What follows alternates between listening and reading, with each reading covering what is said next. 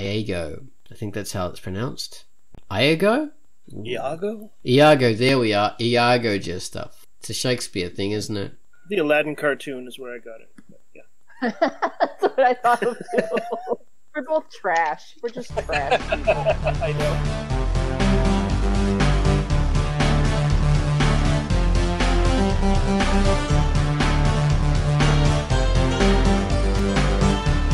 Hello, this is the QUACKCAST, the Drunkduck QUACKCAST. I'm Ozone Ocean, and with me is Baines, Tans, and Pitt. Hi, guys.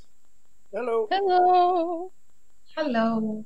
Yeah, hello. This is QUACKCAST number 479, and we're going to be talking about the idea of exploring ideas in fiction, and the idea I'm sort of positing that fiction that enhances reality in some way, or what is commonly known as genre fiction, but really not really just limited to that. Fiction where things are just taken and heightened somewhat is used better to bring interesting ideas across to the audience, especially when you want a broad recognition of these interesting ideas, rather than straight non-enhanced fiction where you're not really taking things too crazy. I'm not saying you can't do that in straight fiction, but it's usually in so-called genre fiction, it's usually used a lot more for that, especially when you're bringing an interesting idea to a big audience.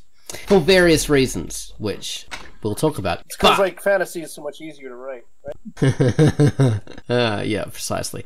But before we get into that, I want to bring up the featured comic. The featured was a feature that I featured this week. It was Tang Kao, English version of this. There's also a Spanish language version if you can read Spanish. I'm going to talk about Tang Kao now. Hello, I'm Ozone Ocean, and my feature for the week was Tang Kao, the English version.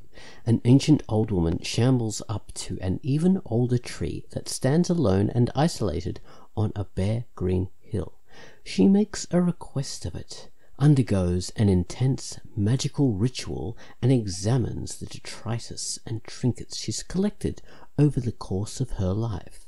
What is the purpose of all this? Hopefully, we will soon see. Life is going through a process of transition here. The art in Tang Kao is delicious, lush, and colourful. It's bright digital work.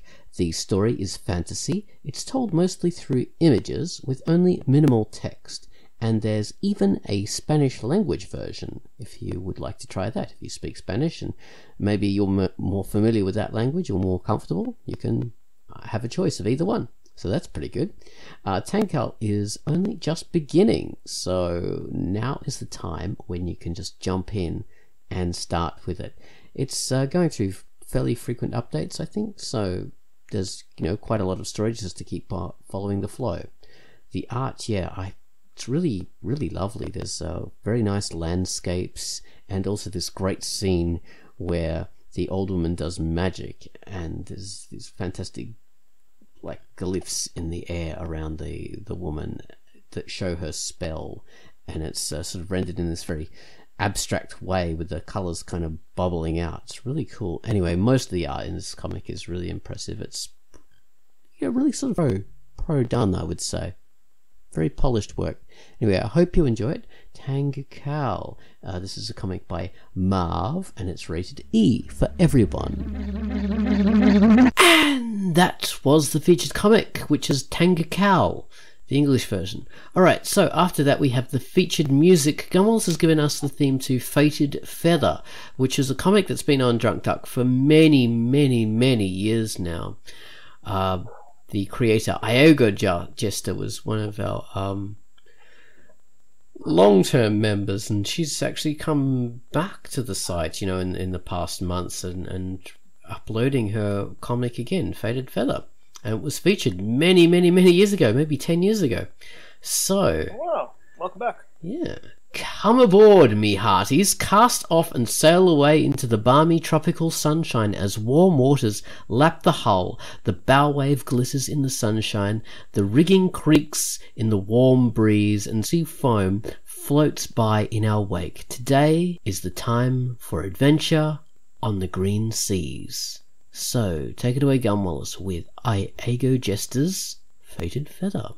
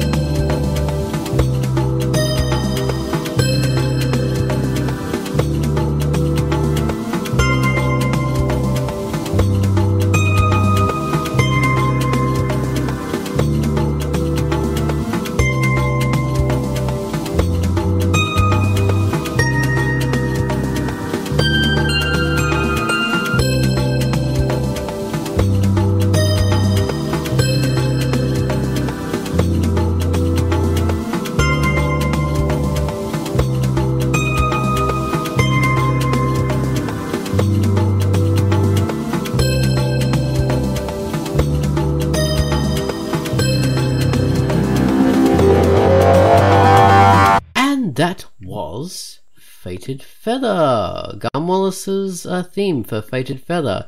This is a comic by... Baines, pronounce it for me, please. Iago. Iago Jester. See? Baines says it right. It's Iago, lovely name. I believe it's based on the bird from Aladdin. or the main antagonist in Othello. Who knows? And I did have to look that up on Wikipedia because I couldn't remember.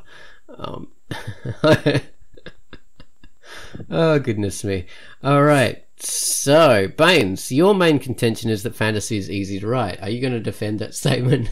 Well, it's just like, it's not real, so it's like magic and just like, you know, robots that can do anything, so it's like anybody can do it. Yeah, I often find that in fantasy. It's always robots that can do anything. Yeah. I mean, jeez. Just get more creative, guys, you know? Just write real world stuff, not your robots that can do anything. Just lazy bastards. No. Let's, that's not really the point. I love fantasy and I love sci-fi, and they're not easy to write at all. They're all they all have their challenges. All kinds of writing has its challenges. Nothing's easy. We just approach things in different ways, and there's stuff for different audiences. Or, you know, you want to tell different types of story. But my contention here is that if you're wanting to explore bigger ideas about social issues or life and death, mainly it's usually social issues or politics, things like that. Stories with a heightened reality usually are a very good way to do this if you want to get that idea across to a bigger audience, or you know, if you want to package an idea for mass consumption. It's often a better approach to do that in a story with heightened elements. Now, this is characterized as genre fiction by many people, but I characterize it as, say, a story with heightened elements. So you take the reality a lot further. You know, you might caricature things, you might cartoonize, or you might just have elements of fantasy or science fiction in order to exaggerate the point. And that is usually done more successfully in that kind of a story than it is with something that doesn't take stuff into those kind of realms. It doesn't exaggerate anything, and it doesn't go outside the bounds of normal, ordinary, everyday reality. There's many examples of this, of course, and like, you know, Fahrenheit 541 is a fantastic example of the idea of people who destroy culture in order to hide the past. So the idea of that book was all culture had to be through TV screens, and you couldn't have any memory of the past because they would destroy all the books. So that was like, and it was set in the future because of that, because we had to have big TVs. So the heightened idea of that was, of course, that all books are destroyed, and the only way we could remember that kind of we could remember the past was by getting individuals to remember individual books. So people would become the books, and there was a whole commune of people that would just, you know, transfer entire books to each other because nothing could be written down. Another one, famous one, say Animal Farm, where we have an allegory of like a controlled economy or a controlled society. People often say it's like communist, but not necessarily communist, but absolutely controlled society. You're having a failed revolution, starting again, and it's a story about how it goes bad because it's taken control of by the charismatic dictators, which are the pigs, and, you know, all people are equal, but some are more equal than others. So whereas you could tell a story about where that had really happened, say, you know, just a very straightforward retelling of, I don't know, communism in, you know, with Stalinism, what Stalin had done. But really, would it have had the as broader kind of spread and recognition by people? Well, we know that it didn't, because many people have written about what Stalin had did and, you know, his approach to communism. And, you know, people have written like volumes and volumes about all sorts of dictators who have done the same thing, but none of them have had the same impact as Animal Farm. So that was a very good way of conceptualizing that concept.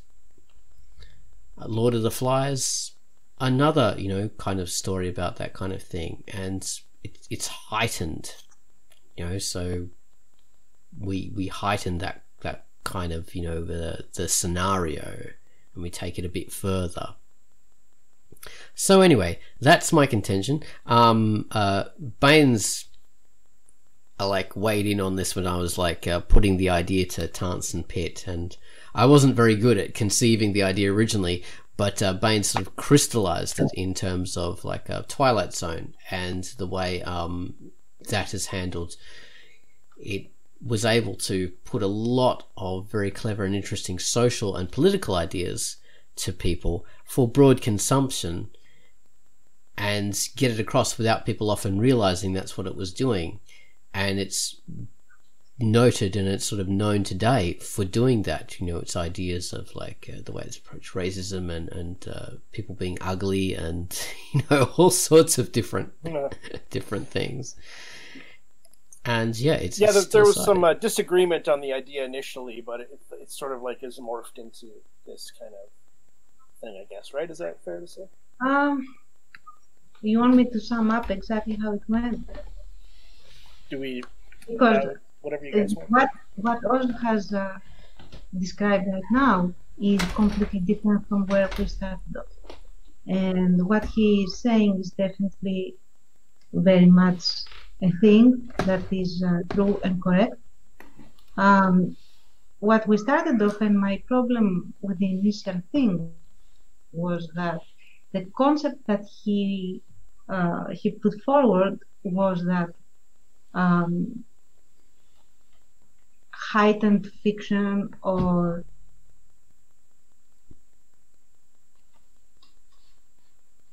got easier in order to explore things like death and bigger concepts and existentialism and stuff like that. And I was opposed to that. But that now is not the topic. It has shifted into talking about creating allegories, and that certain types of fiction lend themselves better to creating an allegory, and that is definitely something that is true. Right. So you're saying, so I think you're just trying to say that there has been a whole long morphing conversation before this that our listeners won't hear, where there's quite a lot of back and forth, and not bad back and forth, but that it's taken a lot to kind of come to where we are now. Is that just kind of basically what you're saying? Mm-hmm. Well, I mean, this is actually what I was trying to say, but I was like saying it really badly, in terms of, you know, the death and all that kind of thing. But this is actually what I was trying to get at. That, I mean, the discussion and the quote unquote disagreement would have been a worthy QUACKCAST. Actually, it was good, fruitful conversation. So we're talking about the QUACKCAST that never was now.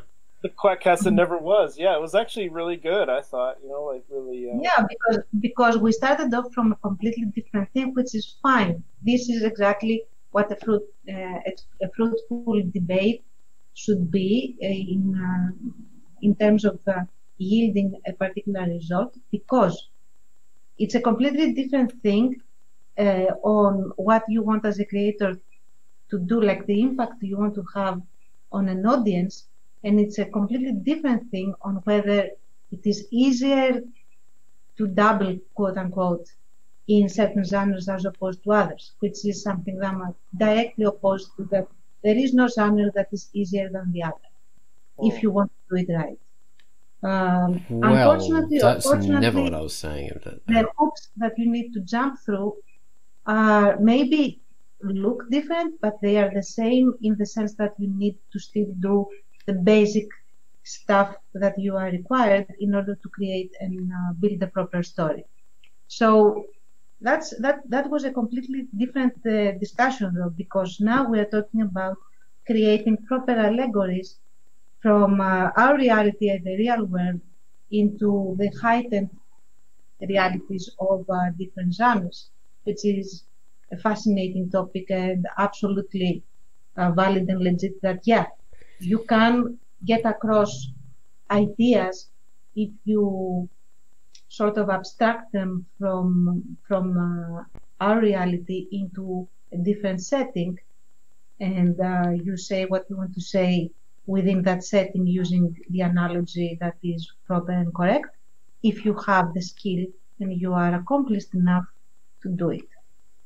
So, absolutely. Well, let's bring up something from our discussion, which is, okay, we mentioned Bright as, so there's two different approaches to racism in heightened fiction that we two brought up. So there's the black and white people from the Star Trek original series, where we have people who have black on one side and white on the other, and the other people have black on the other side and white on the other. And that was like a very broad kind of like exploration of racism, because these two peoples, they were racist against each other because they were, you know, black on and white on opposite sides. But, you know, the whole point of that was to show, oh, you know, they're actually the same kind of peoples, and the difference is just such a minor superficial thing, and it's showing like how racism is so superficial. Say Bright looks at racism in a different way. You know, we've got the racism against the orcs because of, you know, what their people have, you know, their alliance with the Dark One originally, and the elves were meant to be the good guys, but the elves are sort of like these white supremacists. But the way, like, even though Bright is heightened fiction, it handles this incredibly poorly, because the racism isn't depicted in a clever way. The racism is just swapping elves for white people and like WASPs, white Anglo-Saxon Protestants, and it's putting the orcs in the role of black people with exactly the same culture.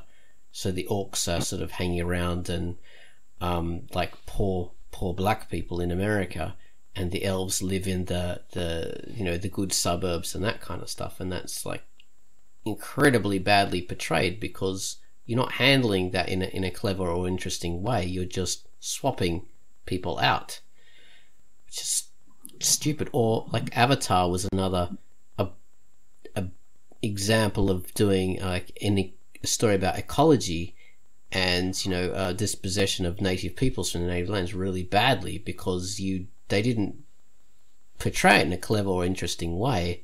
They just put Native Americans, they just gave Native Americans blue skin and put them on an alien planet. They didn't actually characterize it in a clever way, say the way that's done in isn't there there's a cartoon Australian one about this forest being destroyed. Do you guys know it?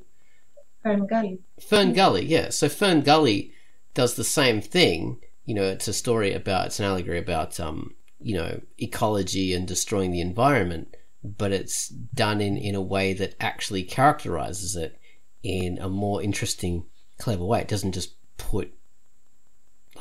copy Native Americans and give them blue skin and turn them into cat aliens, So there's different ways of doing this. Can I just say something on this issue? Because I don't think that thinly veiling and thinly dressing up something as something else in order to sort of quote unquote photograph what you're going to say is a problem in and of itself. You can thinly veil black people as a particular social group or race in your fantasy or whatever, and make your statement about their situation in real life. The problem that Bright had wasn't that, in my opinion. The problem was that it ended up, it did such a bad job of the analogy that it runs the risk of actually justifying the racism that exists in real life. Why? Because an analogy is like a seesaw. It works both ways. When you communicate an analogy, people are going to naturally try at least to apply it to real life when they realize that you are creating an analogy. So what they are doing was they had the orcs as being black people and having black culture and so on. But whereas in real life, the racism against black people and their culture is unfounded and unfair and wrong, in the Bright universe, it had some grain of truth, at least I don't know how many millennia back. But in any case, it stemmed from a very real, objective, negative, and evil situation. Black people in reality haven't ever, made a pact with the frigging devil or anything like that. So there is no reason, even if you go that far back, to justify any sort of discrimination or negative approach towards them in reality. Whereas in Bright, you could understand that people could justifiably be afraid that they are potential agents of evil or whatever. So that said, that is the big problem that might arise if you do an allegory wrong. If you don't get the analogy correctly, then people are going to run the risk of taking the error that you have created or you have made in your heightened reality and apply it to our actual reality. So they might feel actually justified in being racist towards black people or any other race to speak of. So that's the bigger issue here. That is, that's where the difficulty lies, because you can very easily go and make superficial matches between reality and your heightened fantasy. But if you don't have a very, very good grasp on the social issue that you want to convert into your fantasy land, then you will end up making errors that are potentially very troubling. They add to the problem rather than address the problem. Yeah, well, That's a good point. that said, Bright would have approached that better if it had taken either one of two different approaches. Like, instead of like making the orcs just copy everything that black people do, when you still actually do have black people in your world, have the orcs being orcs, so they're very different. But you could still have the idea of racism because of, people's attitudes towards them, but they're still orcs and they're not just copying black people. So then you're heightening things. Or they could have still done them as black people, but had the hatred against them being unjustified. So it wasn't that they made a pact with the devil or made a pact with the Dark One. It was the fact that the elves just hate them because they got green skin and they don't like these brutish people. They think they're uncouth and they don't like, the way their language and that kind of stuff, or they think they're naturally superior.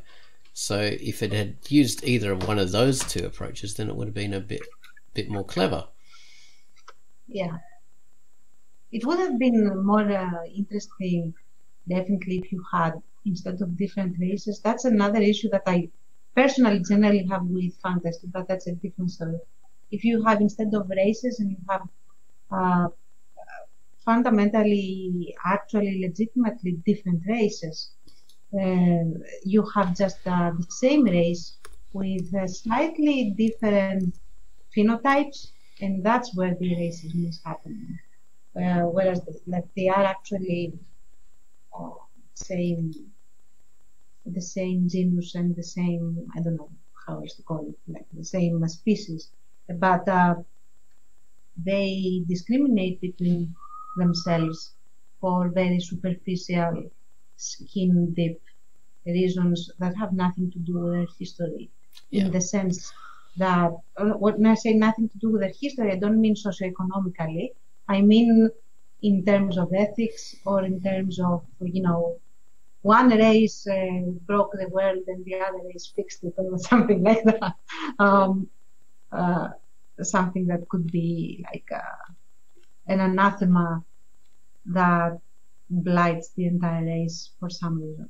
If you know what I mean. Like the black, white, black people, where the differences are.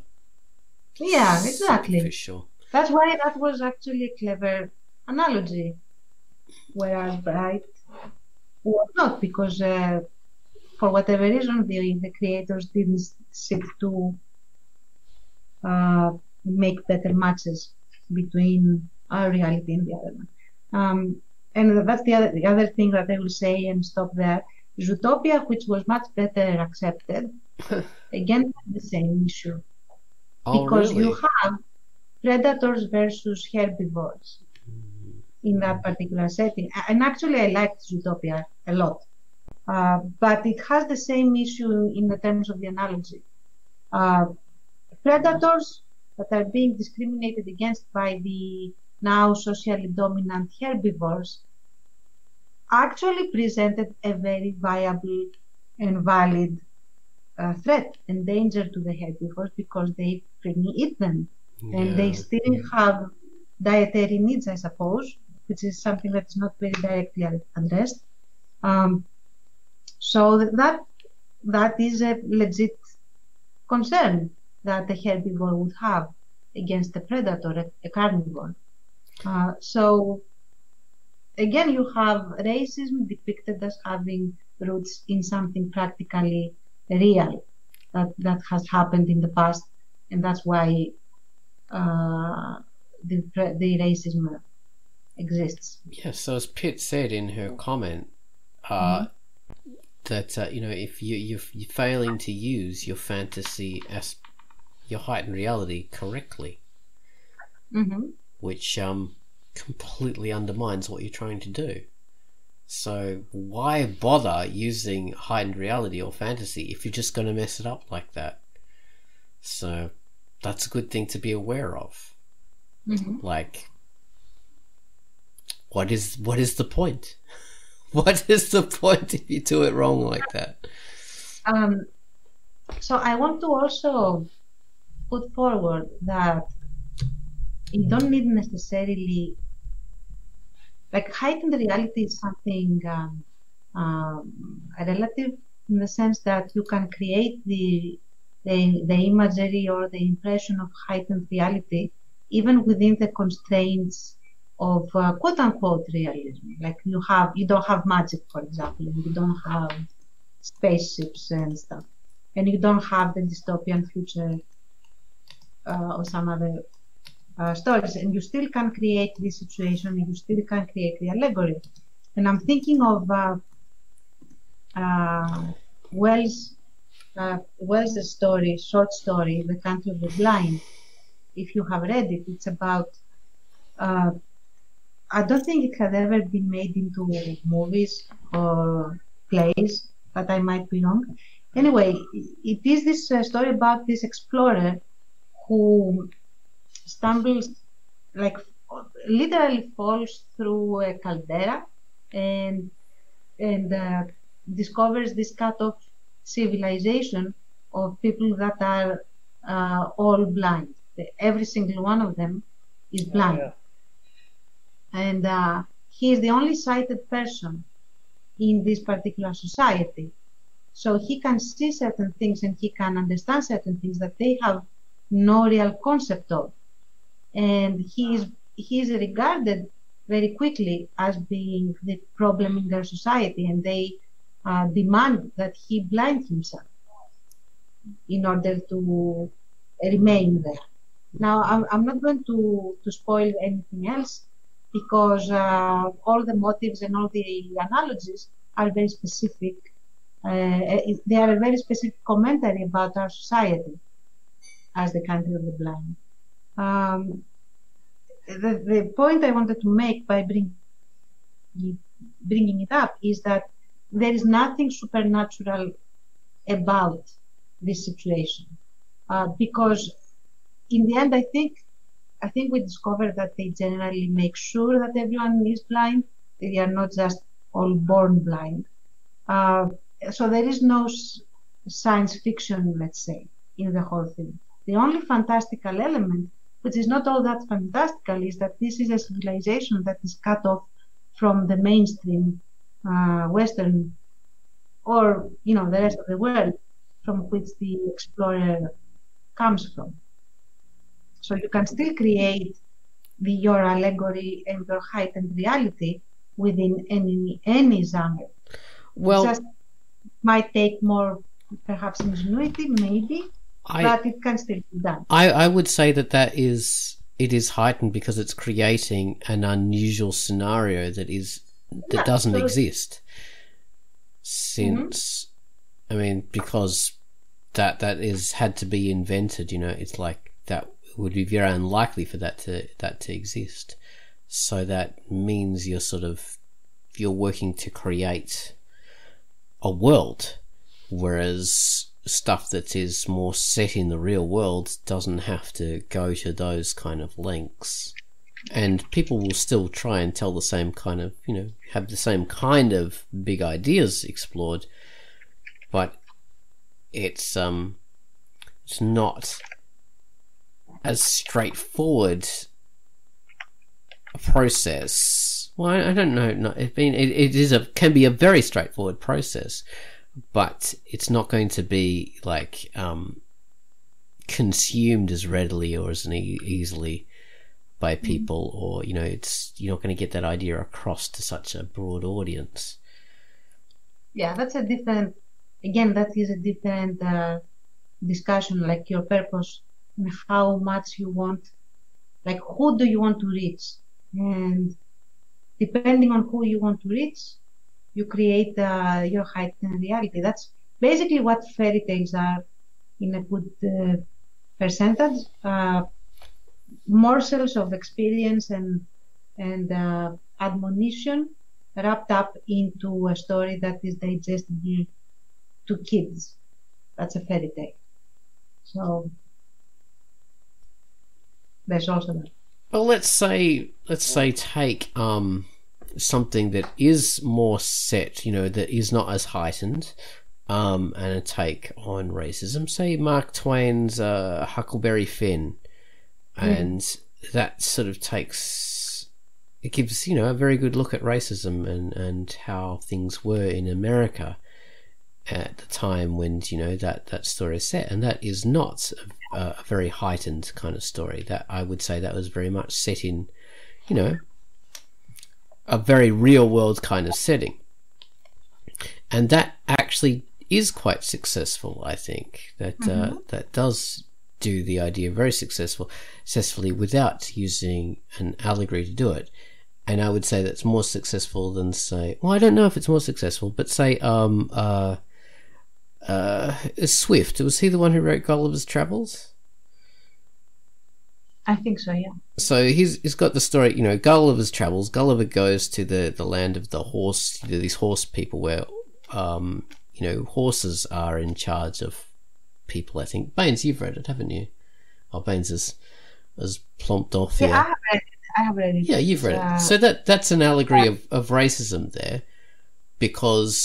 or an allegory of slavery, not racism, because the horses in that world are, very intelligent, very thinking kind of people. And, he's sort of thinking that, oh God, I would never, like in my world, horses like are beasts of burden, and they're sort of treated like, like disposable kind of creatures. And here, these horses are incredibly intelligent, thinking, feeling people. So he's sort of getting people to think about, I don't know, aspects of animal rights, but you can also think about it in terms of slavery too. So which do you think is more successful at sort of expressing those ideas? His heightened story or Huckleberry Finn? I wouldn't compare them, to be honest. And the reason I wouldn't compare them is that it could be very easily argued that you, as an audience, see what you choose to see in the particular work. Because, for example, Huckleberry Finn is as is in the book, not because often in the movies they change certain things to create a different drama than there was in the book. It is more of a study of childhood, in my opinion, than a study of racism per se. The element there is that it is a very, very accurate photograph of that particular point in time and place. And that's what creates the commentary now, because we compare that world, which has passed, is in the past, as it was at least, to our world, and the sensibilities, if you want to call them that we are entertaining now. Again, that is just my opinion, the way that I have read the books. And in Gulliver's Travels, you get this character, and how he is affected by each civilization that he visits. He visits three. One is the giants, then or the other way around. I think the first one are the Lilliputians, and then you have the giants, and then you have the horse people. These are the three different ones. And in each one, the character acquires character traits that you can see he immediately adapts from being in the ruling class, quote unquote, of every single one of these different civilizations, including the horse people, who take him into their society and into their social class, if you like, because unlike the other people that they use as beasts of burden and as lesser creatures, he is also civilized as these horses are, and so they find him as a peculiarity and a curiosity, and take him in, and so he gets to meet their civilization, and he likes it, and he comes to despise the Yahoo, the Yahoos. Yes, very much like the horses do. So, in my opinion, what the commentary is not on racism or slavery. It is really that you become what your friends or those you socialize with are, in the sense that he slowly becomes part of the class in which he is, rather than actually change the social class in which he finds himself in, if you know what I mean. But again, this is what I choose to see. You, for example, you chose to see the whole commentary on slavery, which I didn't see, not in that level. And that is another beauty when it comes to heightened realities and allegories, or maybe just an experiment in a different society or something like that. You may not, unless it is very specific what the author is trying to say, like, for example, Animal Farm or Brave New World, and stories like this, or Rhinoceros by Ionesco, the play, then you also have a part in, as an audience, in what you choose to see in the work. If it's not very specific, the author doesn't actually guide you to see the very specific issue he or she wants to explore. So, yeah, I like. I mean, I'm a strong believer, I guess. Oh, I hope that's not me. That buzzing. No. Sorry.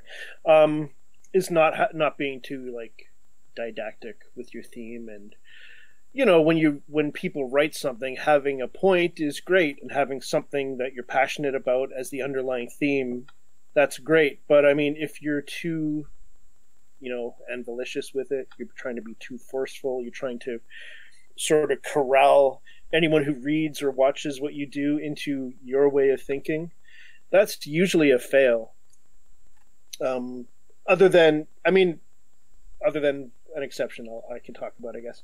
But if you have a powerful theme, but it's hidden enough that everyone can take something, like some strong message or some strong point out of it, that might be different depending on who those people are, and different as the years go on, then that's great. That's a success. It's kind of crazy in a way, like the real point is lost. But if it's a good story and the point is kind of flexible in a way, or it's got wisdom to offer or power to offer that takes a different shape in different people's minds, I think that's great. Well, yes, say the Lord of the Rings has been taken in a lot of different ways. So Tolkien himself said, oh no, there's no allegory, there's nothing here, it's just, the story about these little plucky innocent hobbits travelling across Middle Earth, to drop off the ring, and it's sort of has its roots in, I don't know, the Nibelung and all sorts of Wagnerian kind of stuff, and also Norse mythology. But we can, from reading it, we can see, yeah, this guy did live during and fight during the First World War. He experienced that stuff, and he lived during the Second World War. And even if these things weren't explicit in the writing, you can definitely see the reality that influenced his writing. And because of that, they are very evocative of those things, and you can get messages about them from the writing. The mass industrialization of small villages, that's right there in the story, because he experienced that. That was the world in which he lived, and that does have meaning about that. Even if it wasn't deliberate, it's still very much there. and and because it's in a fantasy context, it does strike you a lot more. You know, the scouring of the village and how it gets industrialized by Saruman, and the beautiful little, you know, bucolic country town that it is gets turned into this, you know, polluted wasteland by Saruman and his flunkies. And that is a very striking image. I think a lot of people take that away. You know, let alone the horror of a massive war where all these people are involved. You know, that also can be very striking, because, you know, you can relate that to, oh my god, war is not really such a romantic thing. It's a desolating thing. It leaves everything. You know, a lot of people are killed by this. This is such a horrible thing to happen. So, even when ideas, like you were saying, Baines, even when they're not intentional, they can, you know, if it's powerfully enough written, you can still take that away. And because it is, you know, that heightened, simplified kind of world, that's a lot more striking than, say, if you read about, you know, some village that was industrialized in the 19th century and turned into a polluted wasteland. That might not be as striking an image as this one was in Lord of the Rings. You have to read Zola and Germinal and things like that. What I'm saying is that again, a lot of it hinges on the penmanship, let's say, and the power of the word put on the page by the creator. Because, for example, I want to give an example on that. There is now, for some reason, I had it before, and now completely forgot the author, and it's terrible on my part. But the book, or the play, if you like, called The Enemy of the People, and I'll find out who extremely genius, famous author created it. Anyway, is an extremely heightened reality in an extremely realistic setting, and it is amazing because the entire story is about this very passionate Basil style main character who just realizes that there is that is a part of this village that I think he grew up in or whatever, and he returns educated and being I think a prosecutor or whatever, and he realizes that there is this power plant or some kind of industrialization that is taking place, and it is absolutely poisoning and ruining the health of the people, and they are eventually going to suffer big consequences. But because there are a lot of high interests in keeping the plant there, he is very quickly he becomes very quickly from the popular young hero of the village to the enemy of the village that wants to destroy it, whereas he's the only one that actually cares to preserve it. And the way that these things happen, the series of events and the domino effect that happens is ghastly to watch. I don't think I have ever seen it in any kind of allegory, and it stuck with me ever since I actually read it. And I have to give credit where it's due. It has been converted into film extremely well. If you ever see it, even in Greek cinema, that was a very powerful movie. Okay. Now I'm going to Google The Enemy of the people and find out who wrote it and feel very embarrassed. Okay. So let's see. Like I have Ibsen. Yes, thank you. Oh my Ibsen, really? Ibsen has been awesome. Yeah. So yeah. Yes. Definitely read it. It's not a fun story in the sense that Ibsen wasn't a fun writer. It's not fluffy. Okay, it's not fluffy. Ibsen never wrote fluff, but I love pretty much everything he wrote because it remains very realistic, and it's like you are shanked with a shard of glass and the wound never heals. That's how powerful he is and how impactful. And of course very popular as well for that purpose exactly. So Ibsen, the two plays I've seen by Ibsen were Hedda Gabler and A Doll's House. Of course. Which were, you know, obviously these things were very well known because it's about, you know, the plight of women in the 19th century. But I think perhaps the reason why, a big reason why they're really well known is because that was a subject that really wasn't being addressed. And this was a man who became very famous about it. And because, you know, you had to be a man in order to get the traction back then, doing stories about these subjects, and no one else was doing it. So I don't know whether that was really a case of good writing. And oh, come I mean, on no, no, it wrote perfectly well. I'm not saying it is bad writing. The fact that he was a man has nothing to do with the quality of his writing and the success of his writing. Well, I'm trying to say that there are other factors that also contributed to it being as memorable and as well known. No.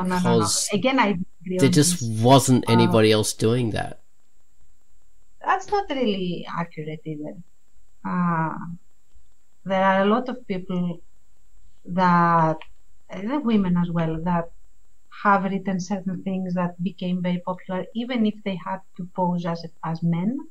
However, the reason Ibsen became so, let's say, popular wasn't because he was the one that discovered the wheel and wrote about women's issues. He didn't write only about women's issues. He wrote about people issues, and that's the most important thing. He didn't separate the plight of human existence into men, women, children, parents, or whatever. For example, if you read Ghosts, which is my favorite, and I really recommend it if you are in the mood for something like that, because again, he pulls no punches in the way that he writes. I've seen Ghosts, the play as well, yes. What? I've seen the Ghost performed as a play, yes.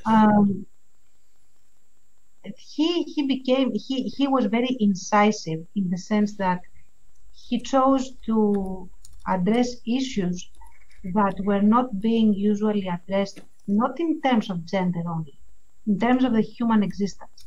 I really don't like him being presented as having hit like a swing that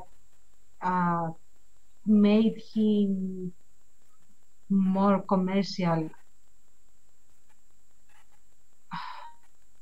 without, like, the man is extremely talented, and that's why he was successful. There were many other men writing plays in that particular timeline and trying to be very sophisticated and powerful, and they didn't get this level of success.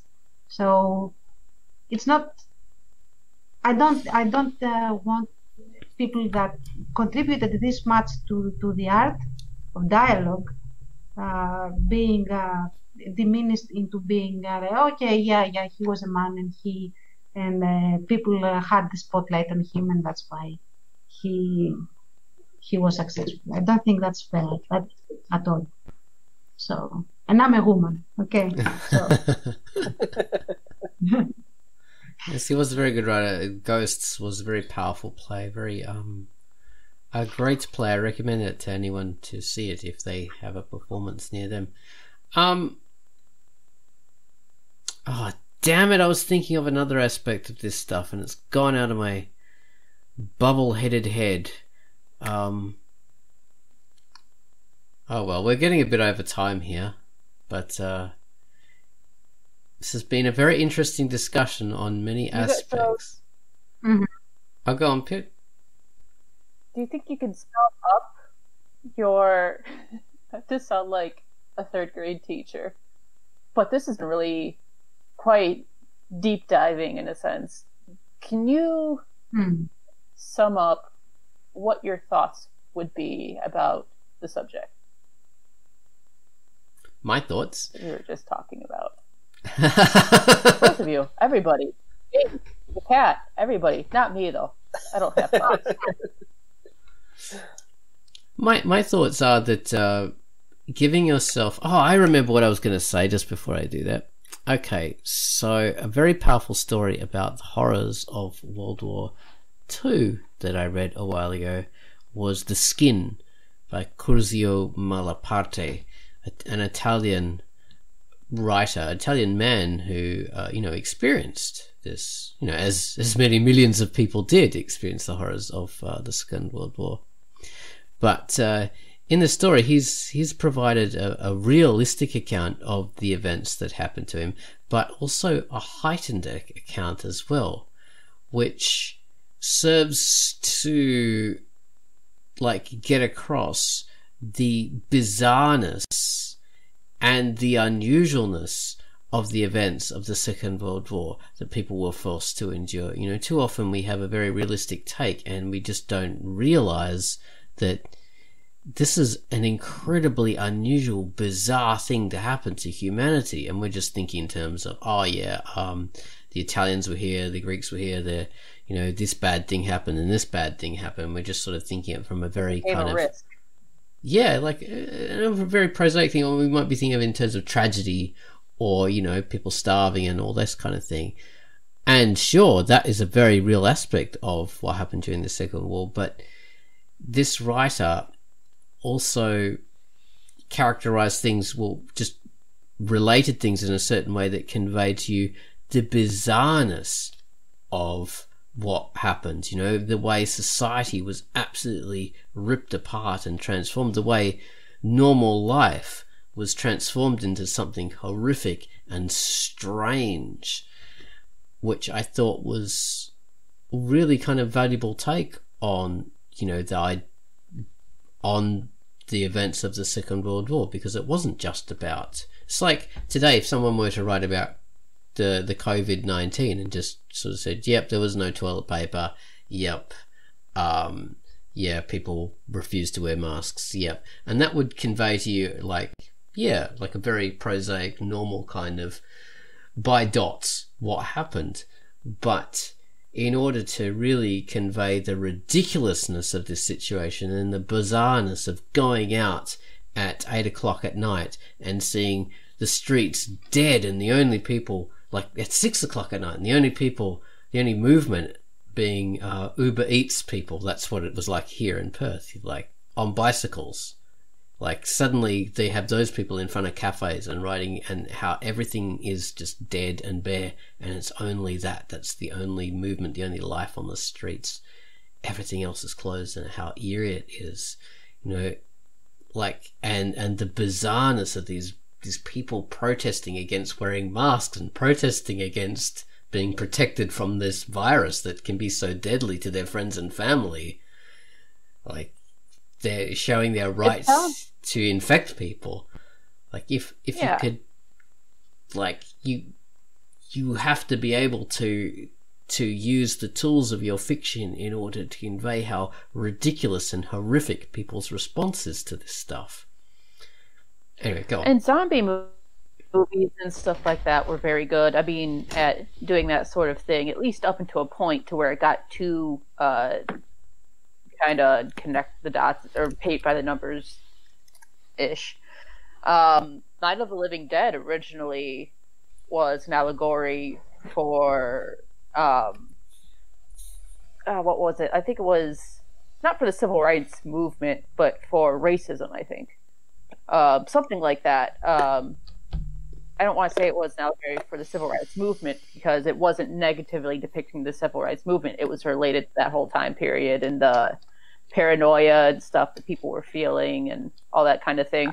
And maybe it's an allegory that was in a little too high relief, or maybe it's just removed because you watch Night of the Living Dead and you don't think about McCarthyism or whatever. Yeah, but that was what was behind that whole movie. So maybe that instance, at least now, which isn't fair because we're removed from it, but at least now the allegory gets lost a little bit because of how high relief it is and what it's doing. But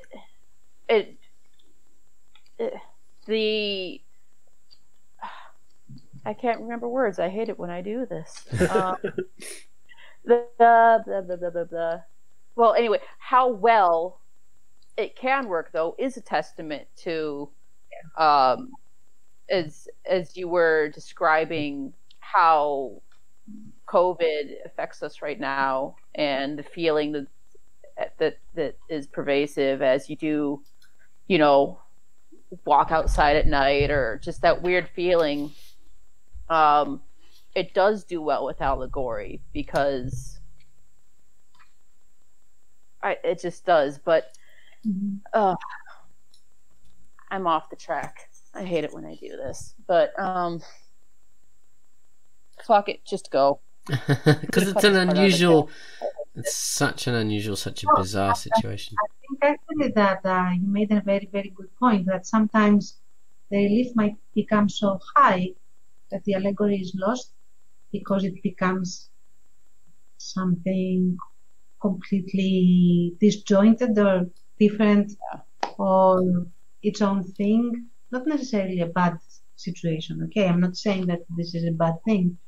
But sometimes the allegory is so successful and so high in relief that people run with it and they take it to completely different places and so on and so forth. So it's really, again, it comes down, and this is me summing up my own thoughts, it comes down to what the author wants to do and how skilled, at least, let's not say talented, I would say skilled they are into actually converting what they want, what they have in their minds and hearts into actual storytelling, whatever that storytelling is.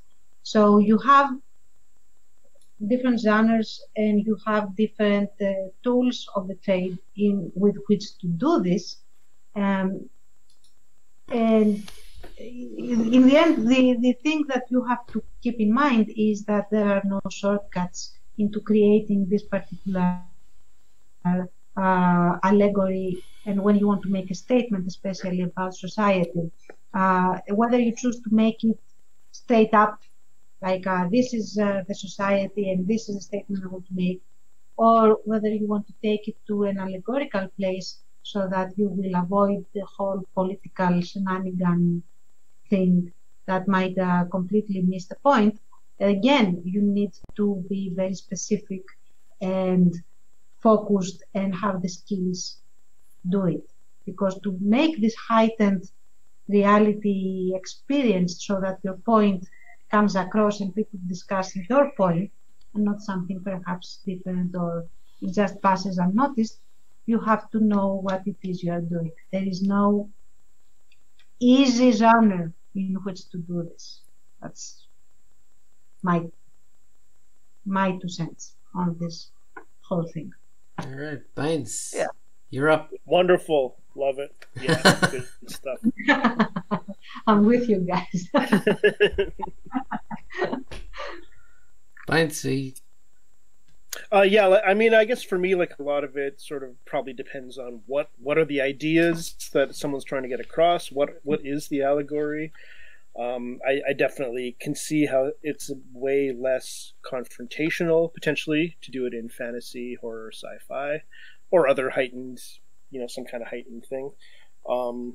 It's also probably more cinematic. Like I know I had my mind blown by short stories. Most of them were not fantastical, but sort of like stories with an unreliable narrator, or sort of. I remember a story. I think a short story. I think it was called "Fat," about a waitress who like recognizes the prejudice that her coworkers and everyone are holding towards someone, and she sort of has a mental turn, and she like manages to outgrow it. Like I like stuff like that. The Twilight Zone is a lot of it is in that territory of kind of, it's very humanist. It's very kind of just bettering yourself as a human. Trying to be better and trying to think outside the box and be kind of true to yourself. Like a lot of the Twilight Zone themes are along those lines, and it's like about perception in general. That's what I get out of Gulliver's Travels too. I love Gulliver's Travels. Okay. Even in a heightened genre, though, it can be abused if the ideas are bad, if they're wrong, if they're ham-fistedly delivered. It's just as annoying as it would be to be, have a didactic political point made straight up, and that can even being done sometimes in sci-fi and fantasy these days. And I know it does piss people off because I look at YouTube. But it's great stuff, like to have a theme. And I also think it's not easier, once again, nobody's saying it that really now, but or ever, like it's easier to do certain genres. But I do think like horror, maybe in particular, maybe sci-fi also, is kind of almost like allegorical by its nature. Like definitely horror. Like it just that it exists, like you're talking about monsters and ghosts and zombies. It's like it's almost like even if nobody meant to put an allegory in there, it can be found there. That's kind of cool to me. And it can mean so many different things, so many different people. I love it. Yeah. And those things in their nature, especially horror. The Baines and I both love horror. That in its nature becomes something more fantastical. Like even if you're not dealing with something like, oh, Satan came out and he's walking down the street and now he's grabbing my neighbors and he's eating my cat, and like even if it's not as ridiculous as that, in order to keep the horror, things have to be prolonged. The situation has to be prolonged, and you're almost forcing people to stay in this sort of situation where there is a threat. And that almost always requires some unbelievable thing to happen or to take place. And oftentimes that can be used to make even more horror and more suspense. So I think it's more difficult perhaps to find something distinctively horror that doesn't go into that higher relief of allegory, not necessarily allegory, but like disbelievability. And we're not in real life anymore. We're not in real times anymore. Not to say that it doesn't happen. I'm strictly in the middle of the road here. I guess not, because I think I kind of agree more that it goes down to the instruments used and how it's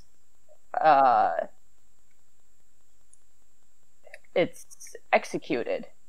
But maybe some things, there are some genres that do lend themselves a little more easily to the thing that we're talking about right now on this podcast. To big ideas. Double meetings. Allegory. Right off of I can't take this. Big ideas and stuff like that. Yeah.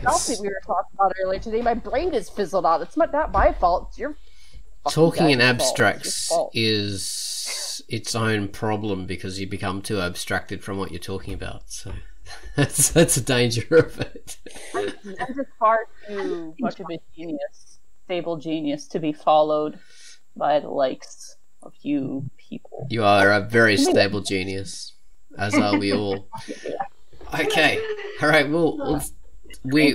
We'll wrap this up then. Thank you guys for talking about big ideas. That's what I'll call this: big ideas and fiction. Excellent. Way better than my first title of genre fiction, which is way too narrow. Big ideas in fiction. Okay. Thanks, guys. This has been a good topic, and that's exactly what I wanted to do. Like, come to some kind of middle ground on this and, like, explore the idea. So, that's good. All right. Talk to you next week, guys, and listen to us next week. Please, please, please. I want to go home. No, you're not allowed. Okay. Bye-bye, people. Bye-bye. Bye.